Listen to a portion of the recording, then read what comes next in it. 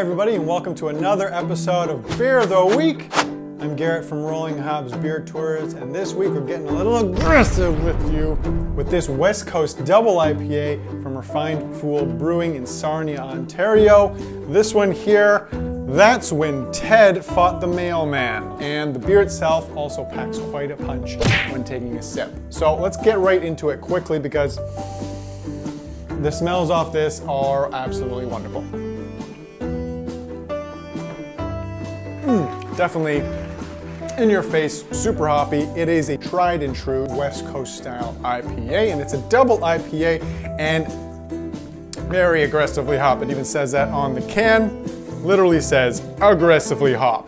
Bitter, lingers a little bit at the back of your tongue, but you get all those bold, wonderful, piney, citrusy flavors from this beer. So this is a double IPA, and you typically get asked, what does the double mean with regards to the IPA? It can mean a number of different things, but for the most part, when we're talking about a double IPA, they're usually using double the amount of malt and double the amount of hops in the brewing process. Or sometimes it could mean two different varieties of hops. Mind you, like I said, this one has quite a few more than just two, but double malt, double the hops, increasing the alcohol by volume, and also the aroma and flavor that you get along with it. If you're a hop head and you really love beers of this style, you probably already know which one you're gonna go for. But if you're sort of new to the IPA segment and you wanna dip your toes in the water, there's sort of this nice progression that I like to lay out for everybody. So if you're really starting off at the beginning and you want something that's a little less aggressive, a little more approachable, start with a session IPA. And from there you can move to the pale ale category, maybe American pale ale.